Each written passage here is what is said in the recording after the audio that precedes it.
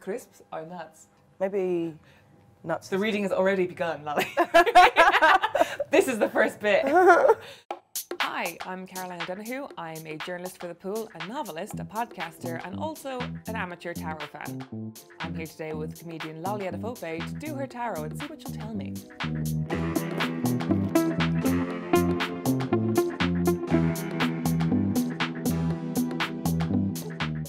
We're like two aliens who have heard of the pub and are trying to emulate what it is. I've never done tarot before. What is your experience of the occult in general? There's absolutely zero experience. Where would you say your cynicism level is with all of this? 7. But I'll read horoscopes and be like, ooh. Ooh. Yeah, maybe I am really nice. So it's 78 cards. Okay. This one is full of naked ladies. Lovely. This one, she's got she's feeling herself. Ooh. So in tarot, we've got 4 suits. And then on top of that, there's something called the Major Arcana, which is where you'll get the Death card and all the the biggies that you're used to seeing on TV kind of thing. With that in mind, I'm going to ask you to shuffle. Is there an aim that I should have with this? That would be good, actually, yeah. So if you have a specific question that you're looking to ask the card. Guys, I'm going to the Edinburgh Fringe Festival this year. Am I going to have a nice time? Ooh, very nice. So take your left hand and split it 3 ways. Remind me what your show is called again? Lolly 3. Lolly 3. Yeah, because it's my 3rd show. Very good. Cute. Okay. And now we're going to do 7 cards in a kind of a spread that I basically made up. So it is going to be a horseshoe shape. So your first card is going to represent where you are in the situation. Okay. There's really no need to be nervous. This is just a laugh. I'm so nervous. The second card represents a first step. Third card represents a first sort of struggle. And the next card is your biggest ally. And that could be either a person you know or just something that lives within you. Like Mufasa in The Lion King. Yes. And then your next card is your second step. And then your second big struggle. And then your outcome.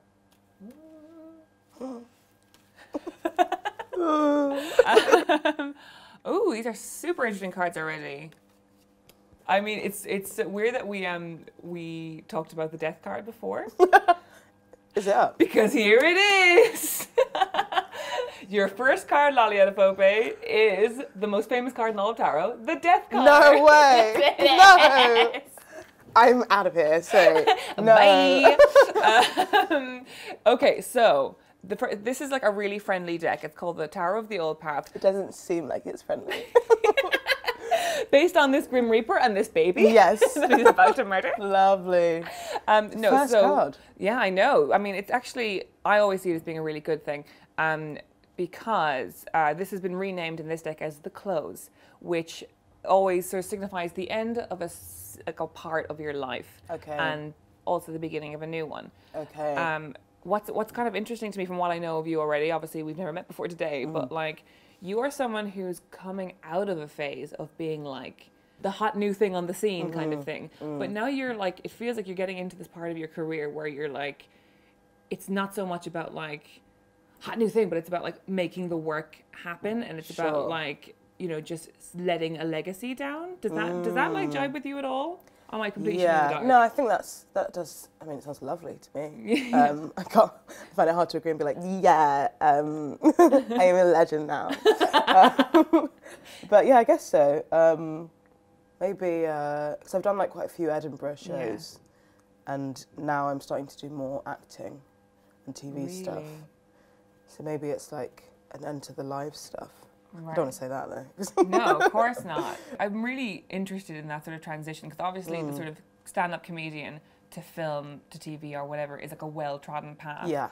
Is there an anxiety about that of being oh, I'm someone who used to write their own material, but now my other words are in my mouth. Is that weird? Yeah. I quite I find it a lot easier to do acting because you don't have to write it and you just get told what to do. Yeah. And you don't have to sort of make your own deadlines and things like that.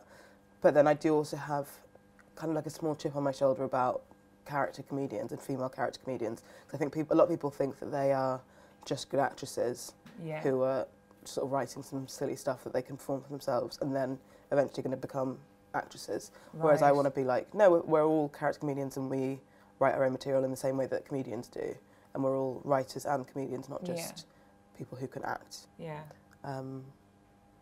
So that's interesting. So I'm going to die.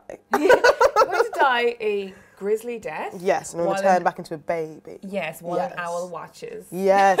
So that's what tarot is. Okay. Yeah. Then your next card is the Empress, who's just a lady giving birth in the forest. Love, that's so me. I mean, me. Yes. These tarot cards are roasting me.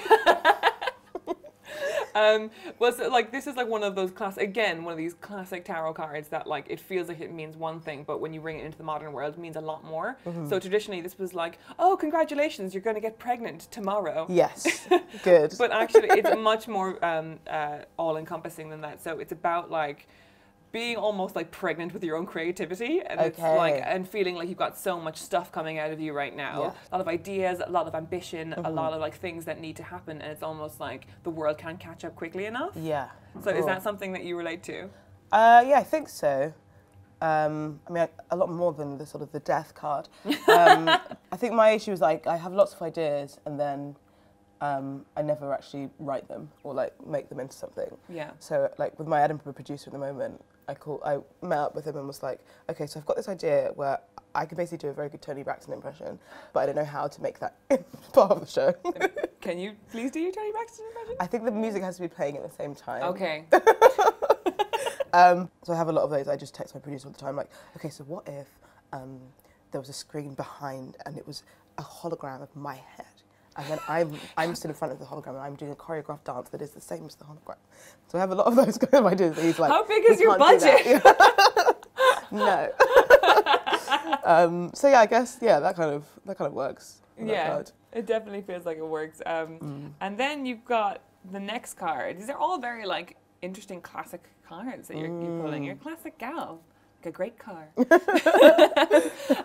So this guy is the wise one, but in past decks he's often called the hermit. Okay. So his whole deal is that like sometimes people just get too much for him. Sure.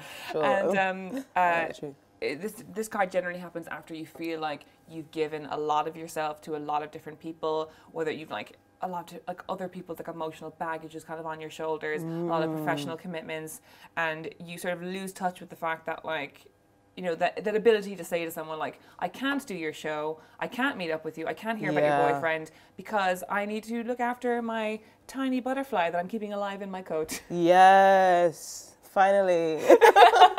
I feel seen. Do you feel seen? Yeah. Like, what's your relationship to a card like that? I mean, all of these things are 100% true.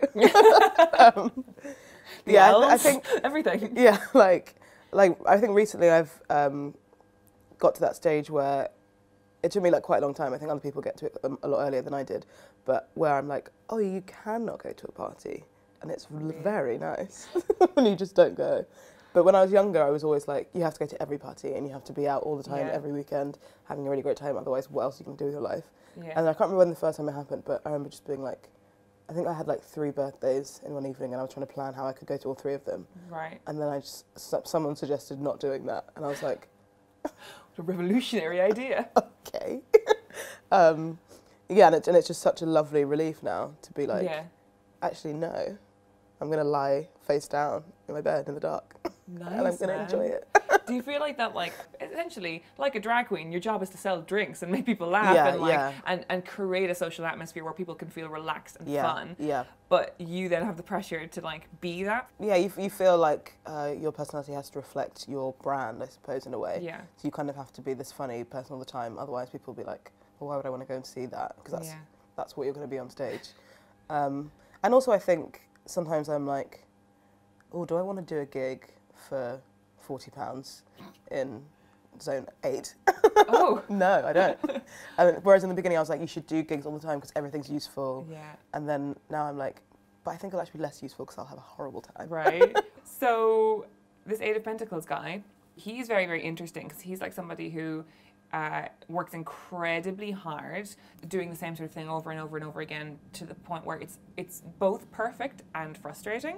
And that sort of strikes me as being very comedy, right? Where you have to do the same show over and over again and and still have a delivery like you're just coming up with it. Yeah, I guess so. Yeah. And so this in this spread, it's very much like your greatest ally is that your ability to work incredibly hard. It's very much a card of work ethic and just like, girl, like you are like in the basement just sewing up your little stars, just like making it happen. But do you feel like that with comedy you do sort of have that thing where you have to make it like perfect, because it definitely is a card of perfectionism? Yes, yeah, I think I do, but maybe not quite in that way. So like I can't like write something that I don't think is good and then just try it out. I have to wait until I think it's perfect, and then perform it. So what's like I mean, if you want to do a little bit of a character right now, that would be cool, but I'm not pushing you. My whole life. Everything is drag. Yeah. But like, so what's the journey from like, observing a kind of an interesting human trait about someone, taking that and then making a full realized character? For me, it's a voice that I can do that's funny, plus an aim that the character has, plus a flaw that the character has that means that they don't realise their aim, which is probably a theory that someone else made up like 50 years ago, but in my head I'm like, I made this up. So I have one character he's like a cultural awareness guy who's teaching people how to be verbally sensitive. Okay. So that's his aim. And then his flaw is that actually he's very un-PC himself and uses lots of words that he thinks are fine to use because like he has black friends and things. And then the voice is based on a woman that I worked with who's actually really nice. And is nothing like that person, but is like a woman who's like, okay guys. So I just put all of those things together and made it into this sort of like grotesque man. So there's one bit when he's like, can't say brainstorm anymore in case you offend people with epilepsy. So you're going to need to say thought seizure. And that's the kind of thing that you can say instead, and that's sort of the first step on the road to becoming more politically correct in 2018.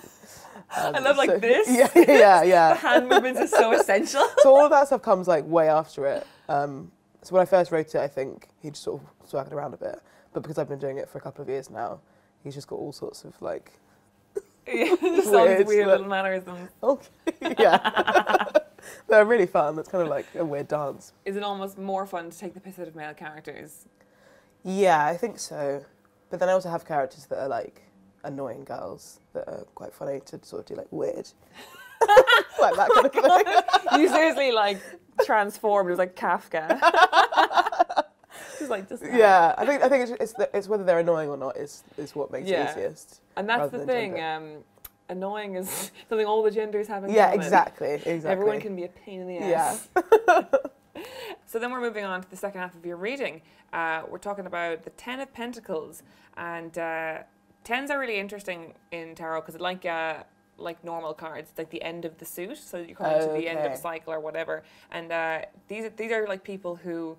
Pentacles represent kind of money. They're like, we finally have enough. Okay. It's like, it's not that they've got like massive riches and wealth or anything, but it's that ability to like look back at everything and like, I'm not going to get kicked out of my house tomorrow. Yes. I can afford an extra shot of hazelnut with my latte. Yeah.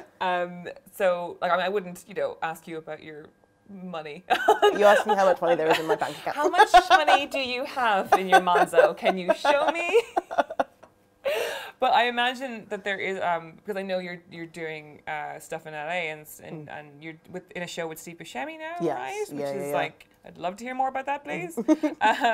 But like, is there sort of like a degree of like, oh wow, things are really coming together, almost to the surprise of myself? Yes, yeah. I think so. Because when I was younger, my brother's a very successful financial strategist. Oh, wow. And he went to Oxford and is a very cool guy, but obviously is doing really well. Older brother, younger brother? Older brother. Okay, so just two of you? Yeah, just two of us.